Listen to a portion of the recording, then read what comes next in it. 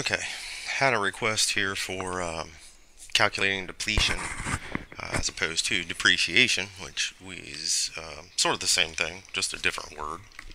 And here we're going to be using some units of production. So let's look at what we have. We have ABC Petroleum holds huge reserves of oil assets. Assume that at the end of 2018, their cost of oil reserves total $27 million, representing 3 million barrels of oil. Number one says, what method does ABC Petroleum use to compute depletion? Well, when we're looking at these types of situations, really we're thinking of units of production. And the reason that we think about units of production is we look at it as this is a sort of mining or oil company. But where we're talking about natural resources, we use depletion as opposed to depreciation. And the reason is if you think about it, we're really depleting these natural resources from these mines or reserves. So ABC Petroleum will be using units of production method to compute their depletion. And when we talk about computing depletion, something we need to think about here is we know the cost of the reserves is 27 million. And if this was machinery with mining or ore, for instance, we'd look at the cost of the machinery. But this is the cost of the reserves. So we have the cost, and in this case it's 27 million. And what we're going to do in that case is divide that by what we anticipate to be the life or the availability of natural resources that we are mining or using. In this case, it's 3 million barrels of oil.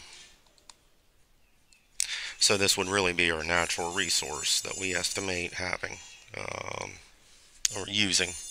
So in this case, if we're doing this, 27 million divided by 3 million, we have $9, and these are in barrels. So $9 per barrel would be ABC Company's depletion cost. Now, number two says suppose they removed and sold 500,000 barrels of oil during 2019. And then we want to journalize depletion for this. Well, if they removed and sold 500,000 barrels, we already know $9 a barrel. So, in essence, if we multiply this, 9 times 500,000, we'll get $4,500,000 worth of depletion expense. So for number two, I don't want to change color. For number two, what we'll end up having is we will have a depletion expense of $4,500,000,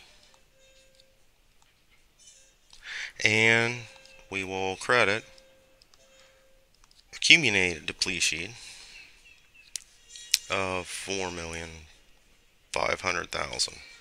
Now we may want to signify this that this is from our reserves. We may have depletion expense, oil reserves, accumulated depletion for oil reserves. Whatever we're doing there, we may want to specify that here after our depletion expense and accumulated depletion.